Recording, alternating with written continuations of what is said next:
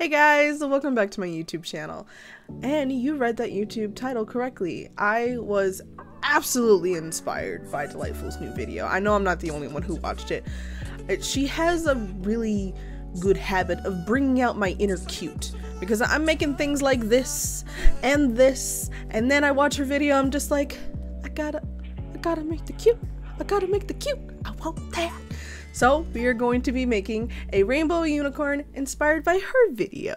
And also, absolute disclaimer, I am coming from the tail end of a cold, so you know I sound a little, it's okay, it's almost over. I sound worse than I actually am. But I'm telling you, I was a little loopy through the voiceover, so some of you guys have said, I love how chaotic you are in your voiceovers, and so you know, this one's for you, because it's chaotic. It's all over the place, but you know what? It's a fun time. It's a fun time. It is going to be 3D sculpting, and I know the last few videos haven't really been like user friendly. I don't even know if that's the right term for it, but I know they haven't been the most easy to follow, so I promise the next video I do is going to be strictly sculpting, just normal traditional clay, so I can give you guys more tips and tricks for when you're making your own art dolls, because I know these ones have been like, I can't do that. I don't got that. I don't even know what that is. So I promise the next one will be a normal video. Okay, let's get started. As mentioned, here is my 3D sculpt of my horse head. Now, I wish I had like time-lapse footage of this, but I sculpted this well before I ever decided to make this video, so unfortunately I do not have any footage of me making it, but I wanted to do a quick turnaround just to show you, you know, that this is what the horse head looks like. I did, however, at least get some footage of me making the chaos. I did get some footage of me sculpting the horse's hooves, which was very simple. Normally I make this out of Instamorph, but they don't always turn out exactly looking like horse hooves or deer hooves or whatever I happen to be making at the time, and I just wanted to be a little bit more accurate. Like, I feel like that horse head was pretty accurate, so I feel like, you know, I gotta go and be accurate with the feet too, so that's what we're trying to do here right now. Even though the form factor is obviously very different than traditional sculpting, the steps are still very similar. I start out with, in this case, a ball of digital clay that I push around until I get the shapes that I'm going for. Now, especially even with horse feet, even with the little details like the feet, you best believe that I was using, say it with me folks, say it with me, it's been a minute, references, people, references. I was using a ton of references to get the exact angles of feet, and you know, I don't think my Google history has had so many horse feet in it, but you know, I had to look from all different angles because references. That being said, I will always recommend go get references, and I'm not just talking about anatomical and muscle anatomy and of things that you want to create. Even inspiration photos could be a reference for you. It can be a starting point for you to gather a better idea of what it is you want to create. So I will always say, references, people, references. You can't go wrong. And once I've 3D sculpted my objects, in this case the horse feet and the head, I'm importing them into my 3D printing software. This is where the magic happens. This is where I tell my little computer printer over there, hey you, this is what I want printed, please do it. I'm not gonna pretend like I know all the technical things of it. I'm still learning 3D printing myself, so I pretty much just press buttons, things happen, and I'm like, sure, yes, that's how it works. Like, even you can see here, like, that is what the 3D printer will see when it prints, and here is my 3D printer actually printing. It's not printing the horse head because my printer was being a butt, and I never knew if my printer was actually going to print it correctly, so here's some old footage of me printing Krampus from my Krampus video, which essentially shows the same thing. It just dips itself into resin and prints over and over and over again until you get your figure.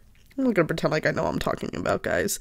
It's a brand new thing I'm learning, but here's the result, which is just so amazing to me that I can 3D sculpt something and then my computer tells a printer to print it out, and then I'm holding it in my hand and I can use it for art and make art dolls with it, and it's so cool, and it's really keeping it like fresh and like new for me, because I've been doing this art form for a while, but finding new techniques and new ways to do things just keeps it interesting for me. And I know it's not really viable for everybody, and I'm gonna try to make it so that I balance more of, you know, more tutorial style videos, where as these videos are more of like just, hey, here's my process, here's where I'm at in my journey, you know, let me take you along with me. That's more what these videos are. Now, you may have noticed there's nowhere for me to attach the armature, so we're going to take care of that right now. As you can see right here, I am taking a Dremel, and I'm literally just going to Dremel a hole deep inside of the horse head. Now, normally when I'm sculpting, I take the tinfoil ball and I make a hole in the back of that, and that's how I insert my armature. A lot of you guys always ask me, how do you insert your armature? How do you attach the armature to the head? How do you attach the armature to the feet? This is how I do it. I just carve a deep hole in the back of the head, and then I fill that cavity with hot glue, like really high heat industrial hot glue. I don't use that cheap stuff. And I insert the armature into that. And it holds that armature really firmly in place. It ain't going nowhere. Karen, you're going off screen. Karen, no one can see. Hey, nobody can see. Can you move it back up, please? Hello. Thank you.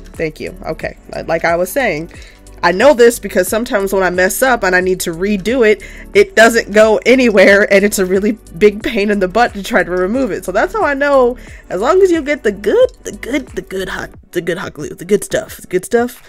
Don't get none of that cheap, like solid white hot glue. That's crap. Don't get that. Get the good stuff, okay? Because otherwise, your stuff's gonna be coming out.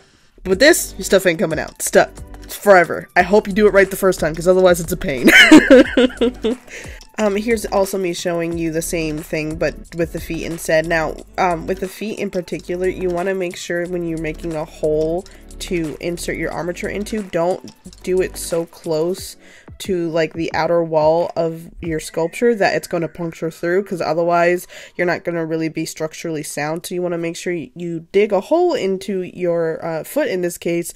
Just don't do it too deep that it's going to like plow right through it, because then that's kind of counterproductive. Now, a unicorn wouldn't be a unicorn without its horn, so that is what we are going to be focusing on next. Now here I'm taking a handheld drill, and I'm just slowly drilling a hole in the, well, as close to the center of the head as I can get. I can't guarantee it's actually center, but it looks like it to me, so we're just going to say that it is.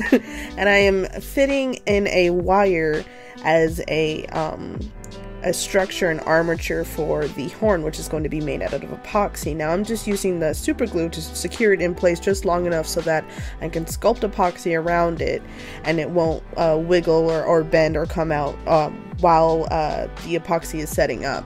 Now, full disclaimer, I know you're supposed to wear gloves when you're mixing it, but I don't know if you're supposed to wear gloves while you're sculpting. I've gotten varying opinions, so don't come for me in the comments saying I'm not being safe because I'm not using gloves. I swear it's for when you're mixing it, not for when you're sculpting. Dude, I'm a hot mess. Guys, I'm a hot mess. Going forward, Karen should not do voiceovers or YouTube videos when she's sick, because she just rambles a lot. It's okay. It's the go for it method, okay? I'm just sticking to my method. The next step we are going to be doing is building up the body, and for this I use quilt batting, and it comes in these really big long sheets. You can get them from most craft stores, even Walmart has it. So any type, you can get low loft, high loft. I know some people have asked if there's any distinctions. You can use either one. They both work just fine. And I cut the very long sheets into strips, and then I'll just wrap it around the body over and over and over until the body's built up to how thick I want it. Now, something to keep in mind is you want to only build up the body a little bit under of what you want the final result to be, because whatever fabric you're going to add is going to add additional thickness on top of that. So that's something you want to keep in mind, especially if you're using faux fur. Whatever fabric you're going to add, it's just going to make it a lot more thicker. So you want to make sure you build up the body just a little bit under of what you actually want the final result to be. But like I always say, if you want chunk, chunk, chunk boy, you go and you get chunk, chunk, chunk boy, okay? If you want thin, thin, thin boy, you go and you get thin, thin, thin boy. We support all body shapes and sizes here, okay? Whatever you want, you go for it, all right? You go for it.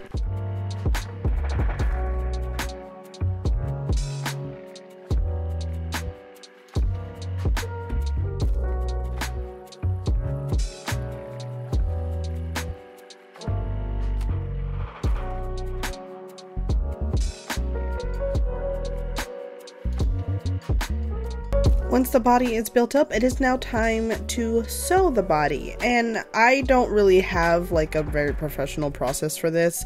I just cut a piece of fabric, in this case faux fur, the entire length of the doll. And then what I'll do is I'll cut slits near the legs for the legs to then slide through the main body fabric. And then I'll just make sure that it's cut and trimmed nice and snug around the body, and I'll just sew straight down the middle.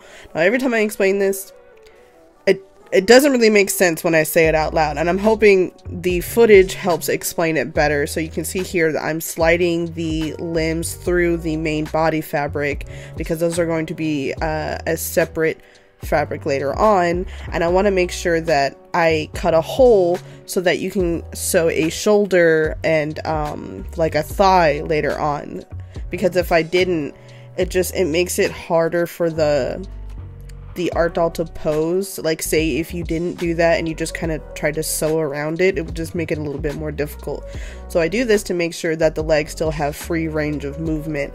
And then I also want to make sure that, as you can see here, I'm trimming nice and snug around the body. You don't want to trim it too tight, because that'll also restrict movement for the final art doll. So you want to make sure you're nice and snug, but you're not pulling the fabric so tight. You know, you want to make sure you keep that in mind, because otherwise, especially depending on what wire you have or what ball and socket armature you're doing, if it's too tight, your armature won't be able to bend. There will be no give, and so it'll kind of just be stiff and stuck. So that's also something to keep in mind. Hello again, it is intermission time. This is your daily reminder that if you've been thinking about doing something, if you've been thinking about doing some kind of art project and you've just been looking at it from afar like, I want to do you, but I don't know how. It's too hard. I can't do it. No, hey, you stop that right now, okay? Look at me. Look at these in the eye holes. That wasn't even words. You look at me in these eye holes, okay? I believe in you. I think you can do the thing. I know you can do the thing, okay? You just gotta take it one step at a time. You can't look at something and the bigger picture. You're gonna get overwhelmed. It's gonna be a lot. But you take it little bit by bit. Next thing you know it, look at that masterpiece right there. And you know what? It ain't even gotta be art related. You've been thinking about doing something, some kind of project, some kind of task, and you're just like, hey, you go do it. You go do that thing, okay? Because I believe in you. You believe in me. I believe in you. All right? I love you, okay? Also, here's two wonderful artworks. Aren't they adorable? Aren't they phantasmal? Okay, they're beautiful. Just mwah, mwah. I always forget to mention, I have a hashtag called KP Tutorials. So if you have made an art doll from these tutorials, or you've made any type of fan art, or anything you want me to see, use the hashtag so that I can find it and share it in my YouTube videos. Okay, bye-bye. Back to the normal stuff.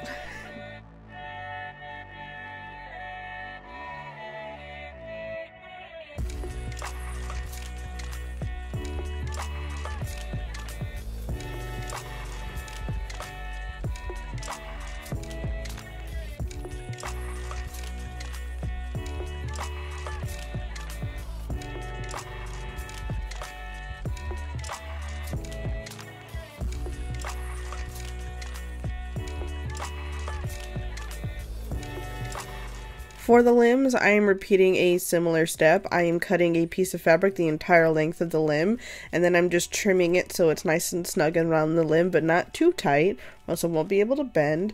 And then I'm just sewing, starting from the feet first, working my way up towards the body. And to join the body and leg fabric together, I am using a ladder stitch. I don't know the back and forth stitch that I'm doing. I think it's called a cross stitch. It's just a basic stitch. It's just back and forth. That's the stitch I use for the legs and main body. It doesn't need to be super fancy. The only time it needs to really be fancy is when you're connecting the body and leg fabric together, because you want that to be super tight and you want that to be as hidden as possible underneath the fur, so it looks all seamless throughout the body.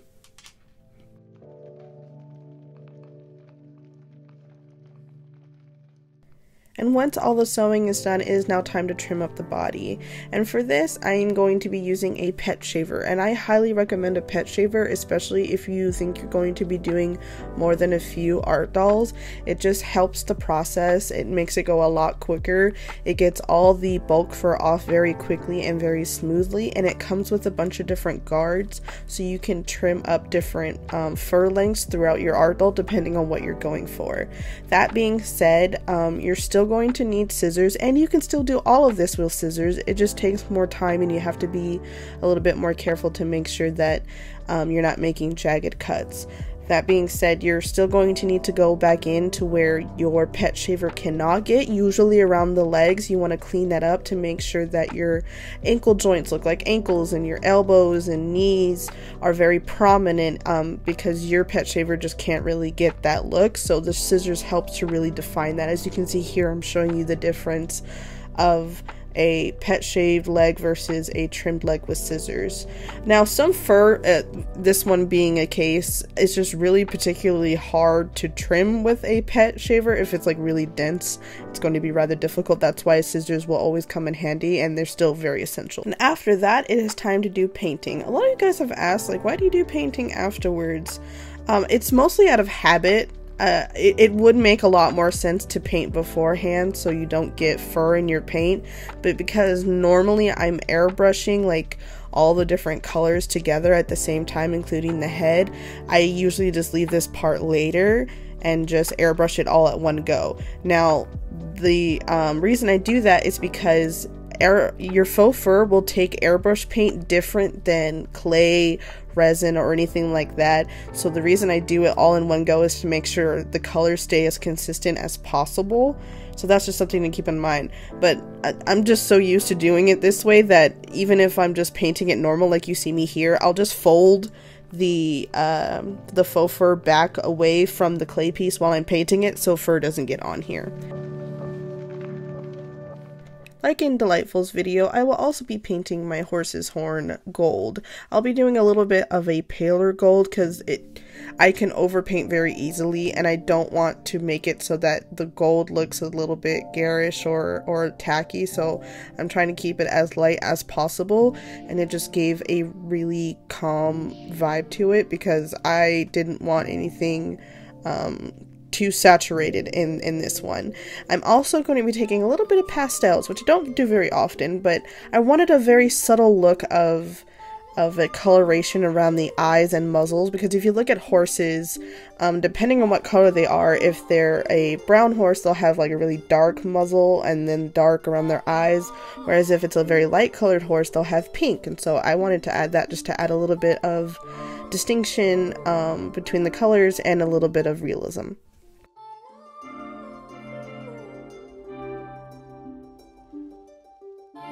And for the eyes, I just did a very pale blue color. I thought about doing like a full-on rainbow in the eyes like the Dollightfuls did, but because they are so small, I didn't trust my abilities to do that, so I just went with a very pale light color.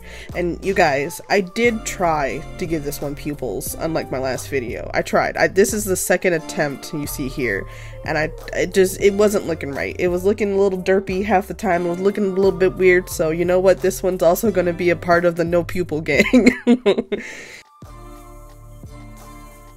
Once I am done painting, I will go over everything with Duraclear's Soft Touch Varnish, which it does what it says. When this stuff dries, it just gives it a nice velvety smooth finish to the touch. It's just, I love this stuff. So it's also really scratch resistant, so I absolutely recommend it.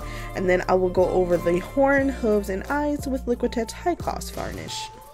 Like in Dollightfuls video, I will also be using yarn for the mane and tail of this horse. It is a technique that I absolutely love using, and I use it in all my nature spirits too. I'll post a picture here. But essentially what you just do is you take the yarn and you cut it into strips the entire length of the hair you want it to be, and then you unravel it and it will give you 4 strands. Now keep in mind that when you are unraveling all of these, it is going to add a lot of volume. It's going to be very voluptuous, so that's something to keep in mind. You don't want to overdo it and that your piece gets swallowed in it, so just keep in mind.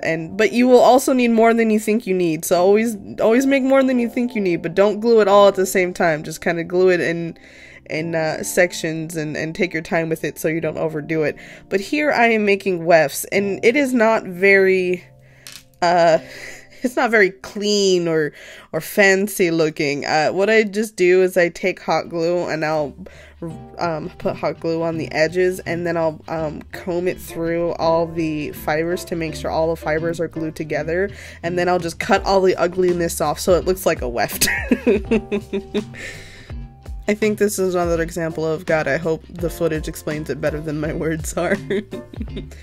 Another trick I'd like to tell you guys is that if you take a pet brush and you brush the edges of the yarn wefts, it actually really makes it look like hair and not like a blunt cut off edge, like if you just left the yarn as is, which could be a look if you want it to be a look.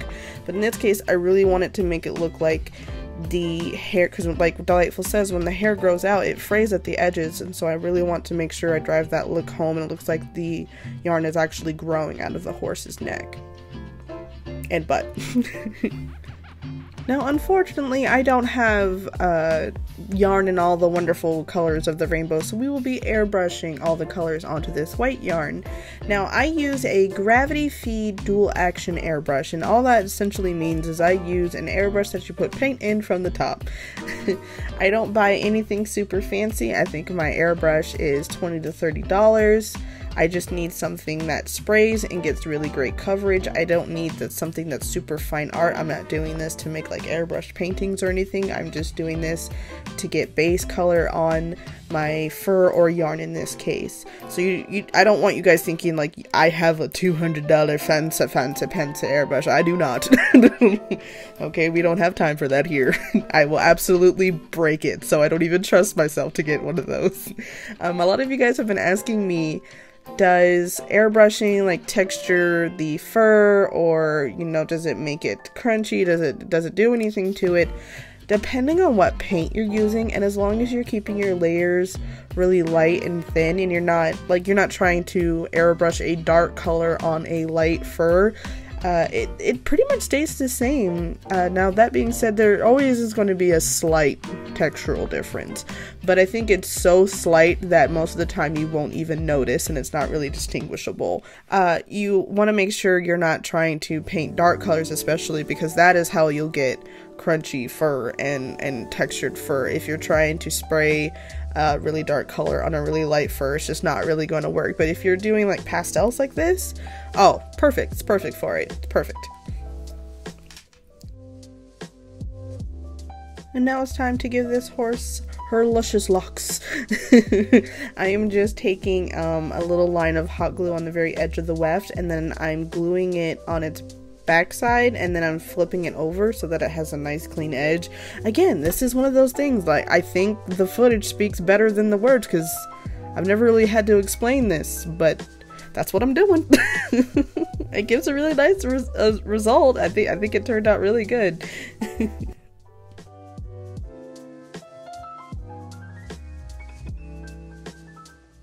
Now, a lot of you guys don't know my love of putting drapey things and chains on art dolls. I'll insert some more pictures here.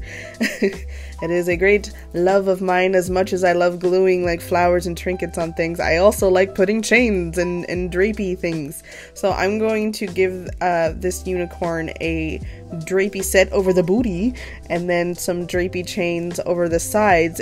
I want it to feel more I always say magical and ethereal, but I wanted to give that more fantasy vibe, so I think the chains added a nice touch. Now the very, very last step is I'm going to be adding flowers to the mane. It felt like the right thing to do to really tie it all up and to give this unicorn its last little touches, is to add just flowers that are coming out of its mane. Like, come on, is it just me? That just feels right. It just sounds so unicorny. So unicorny, but it feels right. So I added them, and I was absolutely right because it looks amazing. But that is the final step, and once we're done with that, this piece is complete.